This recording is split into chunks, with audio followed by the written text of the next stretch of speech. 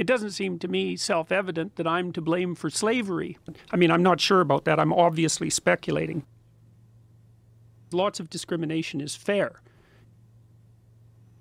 Black people think differently than white people. You know, white people are inferior to black people because they don't have enough melanin in their skin, and melanin is the chemical that communicates cosmically so that you're spiritually enlightened.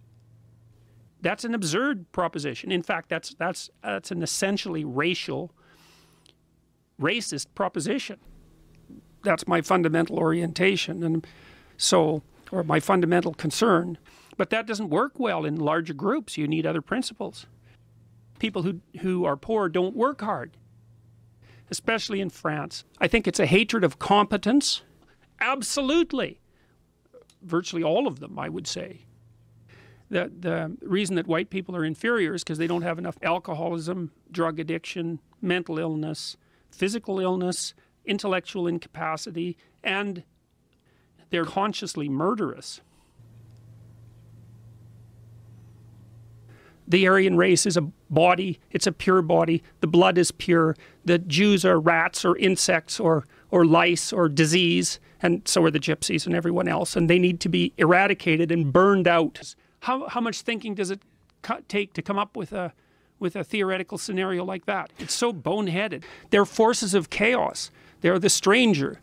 They bring disease and trouble because they don't have enough melanin in their skin, but it's the snake or the predator.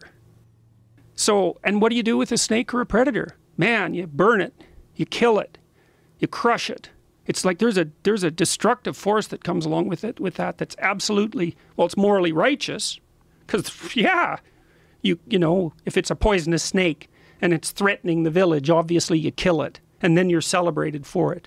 Well, yeah, well, that sounds good, but, you know, what about the murderous death camps and the millions of people who are suffering? No, I don't have any issue with that. What I have an issue with is black people, because they don't have enough melanin in their skin. And it's so contradictory. And so apparently that makes me racist. That's for sure. Anybody who's part of my in-group is an infant in trouble, and anyone who's outside of it is a predatory snake. You know, I have a reasonably good clinical intuition. Well, I don't think so. I'm on the side of the good. It's hard to tell. It's so thoughtless. That's the problem. That's what you say, but there's no reason I should believe that. I don't believe anything you say. I think you're contemptible, cowardly, ideologically motivated, cult-like corruptors of the youth. Those aren't coherent claims in my estimation. The biggest hero is the person who'll go out and kill the snake. Well, unsurprisingly, because that was a big hero, man. And maybe when we were living in trees, that was a hero. It's always the same thing. You know everything.